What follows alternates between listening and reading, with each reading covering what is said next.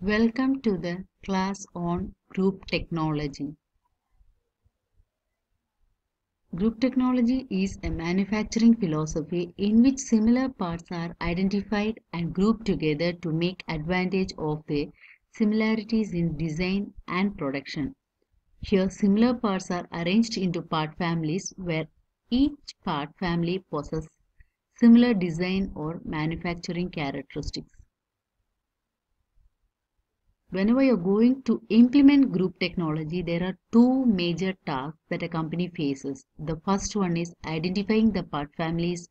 Second one is rearranging the production machines into cells.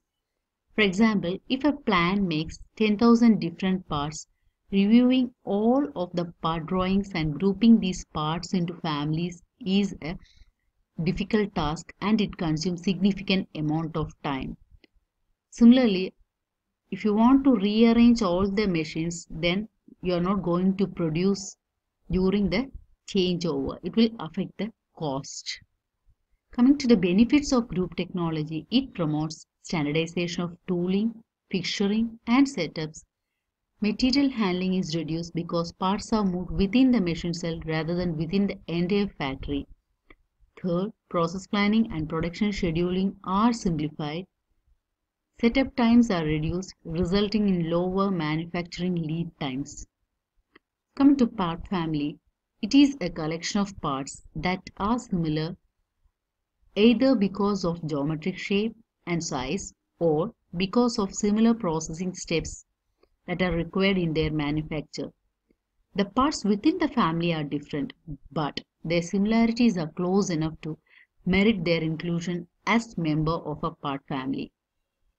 You can look into the picture which shows that here these components are rotational parts requiring similar turning operations. Similarly, these are some of the part families which will be having either similar design attributes or manufacturing attributes which will make them or group them into a part family. So how you're going to group these components into a part family? So generally there are three methods involved. The first one is going to be the visual inspection. Second one is part classification coding. Third one is production flow analysis. In visual inspection, you are going to visualize the component and then you are going to group it accordingly. In production flow analysis, you will be making use of the routing sheet. So in this class, we are concerned about part classification and coding method. So here, similarities among parts are identified and these similarities are related in a coding system. So two categories of part similarities that can be distinguished are the design attributes, which will be concerned with part characteristics such as geometry, size, and material. Second is manufacturing attribute, which consider the sequence of processing steps required to make a part. So the reasons for using a classification and coding system is that the design retrieval is very easy, then automated process planning can be generated, and it will facilitate machine cell design using composite part concept. So in design retrieval, the designer will be able to retrieve a coding system which is existing for the particular part family. And for automated process planning, a part code for a new part can be used to search for process plan of existing parts with identical or similar codes. So a part coding system consists of a sequence of symbols that identify the part's design or manufacturing attribute. The symbols are usually alphanumeric, although most of the systems use only numbers. So you will be making use of three basic coding structures. The first one is the chain type structure. It is also known as polycode, in which the interpretation of each symbol in the sequence is always the same. It does not depend on the value of the preceding symbol. You can see here code value 1 will always say about the material. Similarly, code value 7 will indicate the test method which is used there. irrespective of the value of 6. Second is hierarchical structure. It is also known as monocode, in which the interpretation of each successive symbol depends on the value of the preceding symbols. Third is going to be the hybrid structure. So it is going to be a combination of hierarchical and chain type structure.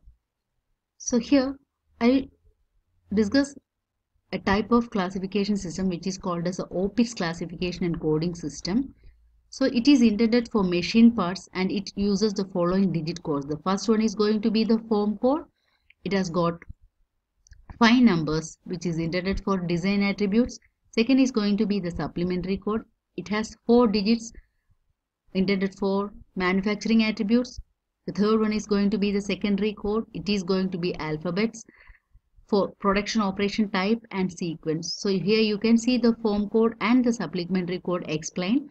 Here digit 1 is going to discuss about the part class, digit 2 about the main shape, digit 3 about the rotational machining aspect, digit 4 about the plane surface machining, digit 5 about the additional holes, teeth and forming required, and 6, 7, 8, 9 digits are going to be the supplementary code which will be describing about the dimension, the type of material, original shape of the raw material and the accuracy which is required there.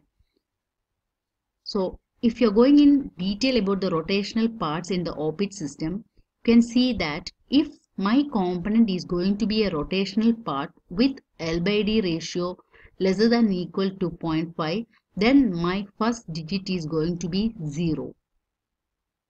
Then this particular part will be a step part with thread. Then my digit 2 is going to be 2. Similarly, for the internal shape, for example, if I got a functional groove, then my third digit is going to be 3. Or if I have got a thread as an internal shape, then my third digit is going to be 2. And for digit 4, it is going to be whether I need a surface machining or not. Digit 5 about the auxiliary holes and the gear teeth which is required for that particular component. Having understood these things, now you will be able to write a code for the given structure. Here you stop, refer the OPIX system and try to write a code for the shown example. Pause here, write the code.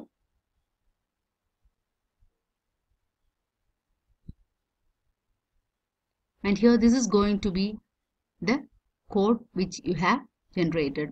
And here it is going to be a self-explanatory one. Hope you understood the concept of group technology and thank you.